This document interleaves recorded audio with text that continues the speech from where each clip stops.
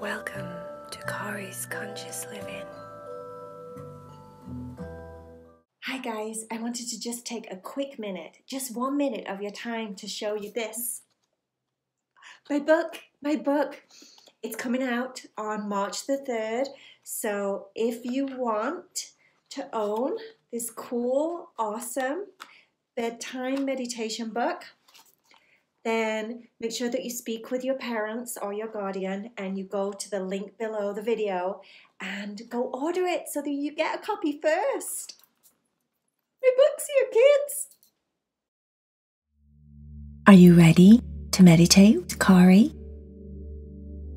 Make sure that you're lying down.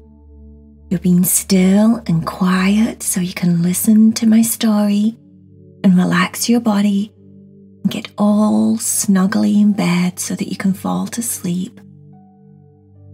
Bailey had a pet unicorn, and this unicorn was so cute. It was so cute. It was pink, and it had a bright pink mane with bright pink tail, and it had a pink, glossy, silvery, shiny horn that glowed in the dark. It was like the cutest unicorn you've ever seen, and Bailey loved it. It wasn't only cute, it was also super awesome and funny and kind and sweet, and it also had a little bit of trickery inside of it. It was like the bestest unicorn ever. If you wanted a pet unicorn, this would be the unicorn that you would pick. The thing is, Bailey's unicorn, obviously, was a very big secret. No one knew that she had a pet unicorn, because if you tell anyone you have a pet unicorn, then something magical happens and your unicorn disappears and goes to some other child that can keep secrets. So Bailey didn't want to lose her pet unicorn, and she kept it a secret, a very big secret. Every night, after a few hours sleep, she would get like a tickle in her tummy, and that's when she knew that her unicorn was present. She'd open her eyes and see her unicorn flapping her wings, smiling through her bedroom window, moving her head to motion. Come on, Bailey. Bailey would get up out of bed, open a window, and climb onto the back of her unicorn. A unicorn was called Rosy, and its fur was so soft. It was like snuggling a teddy bear. Rosy had a neck pouch that she always wore, always. It was like her magical neck pouch. Inside of her neck pouch was all different things that you would have no idea what was in there. Only Rosy, the unicorn, knew exactly what was in her neck pouch.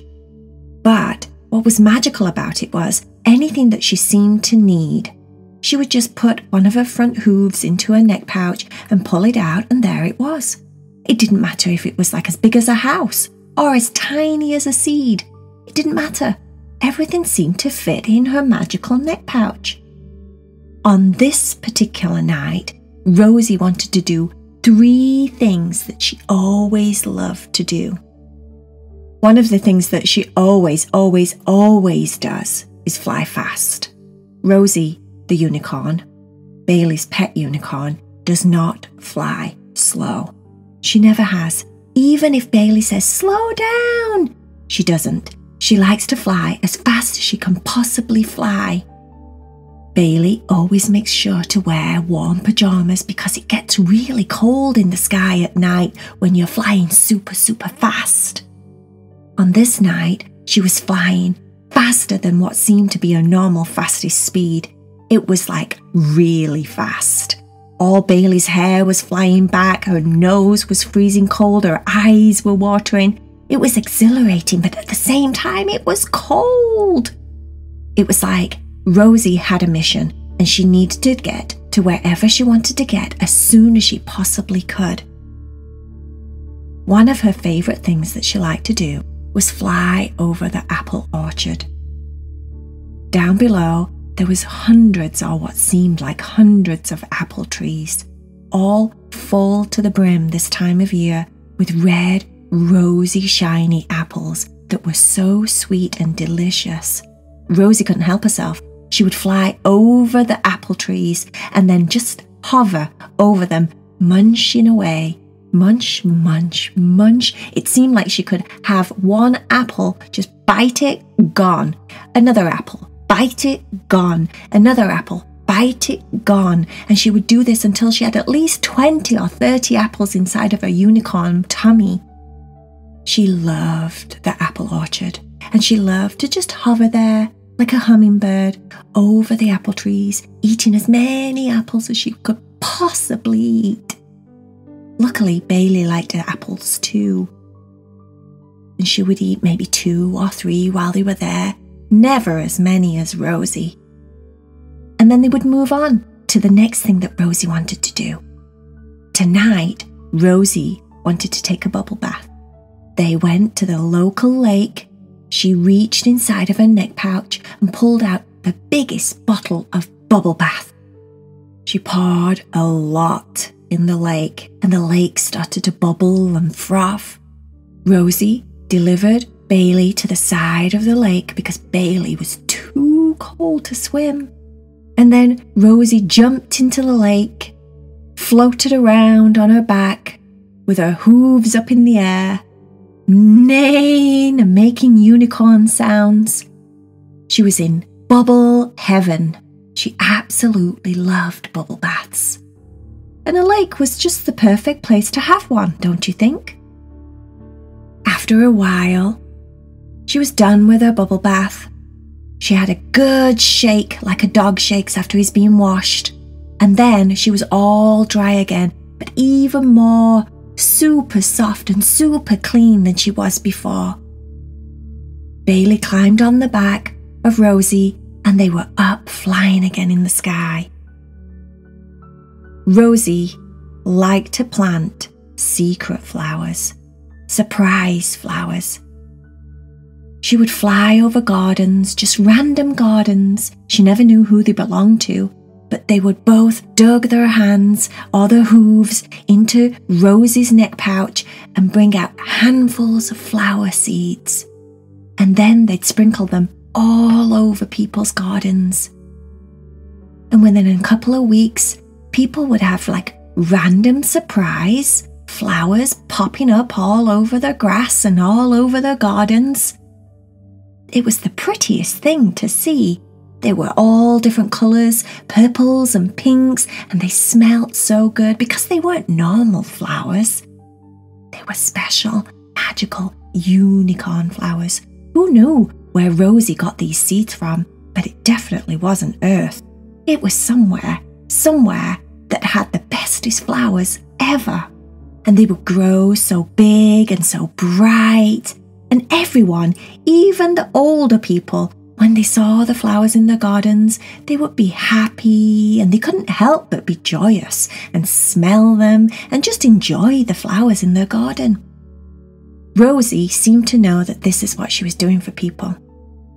In her heart, she was making them happy just by planting secret flower seeds in the middle of the night when no one would ever know.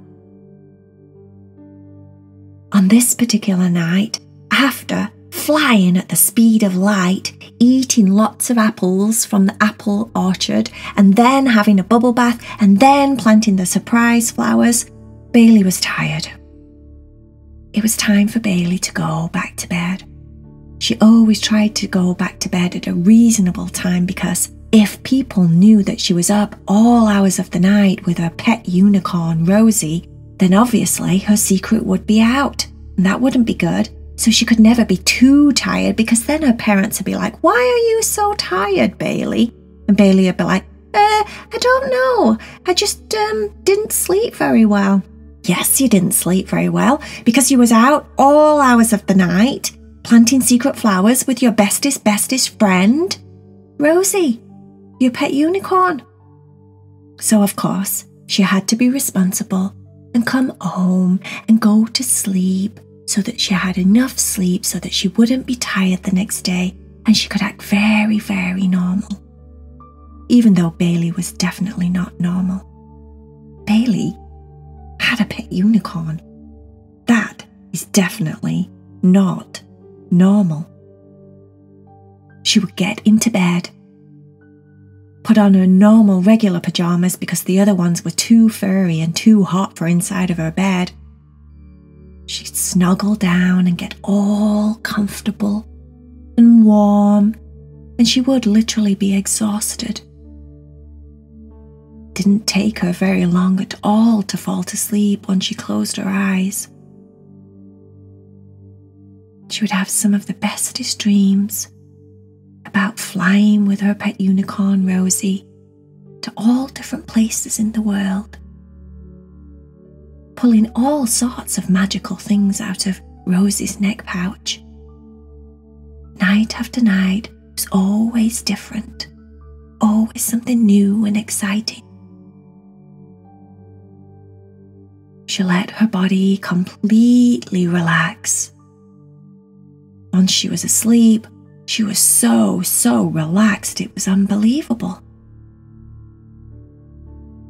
She was comfortable and warm and safe and very, very happy. Who wouldn't be if they had a pet unicorn? I know I would be. The end.